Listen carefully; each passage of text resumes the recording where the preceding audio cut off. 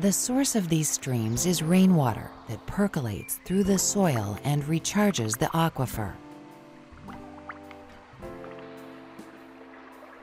These tea-colored rivers of the Pine Barrens are famous for their beauty and their defiant ability to flow in the most severe droughts.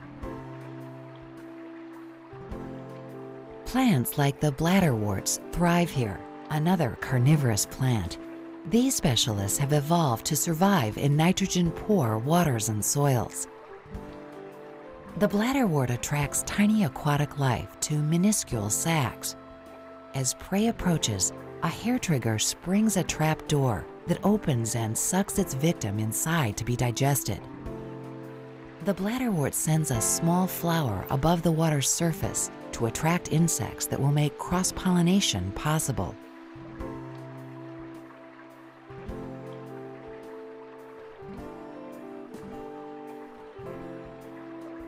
Only the hardiest of fish, like this pickerel, can survive and reproduce in these acidic rivers. A handful of species are found here, including the black-banded sunfish. It will likely spend its entire life in a small section of stream. Like so many aquatic species, the black-banded sunfish is a specialist that is adapted to survive in the narrowest set of conditions.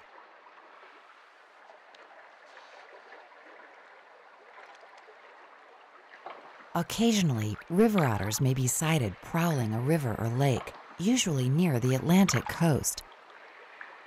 Otters have come to symbolize the vitality of life beneath the surface.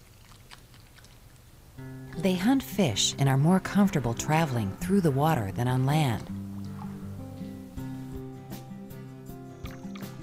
Their appearance in the Pine Barrens can indicate an abundant fish population.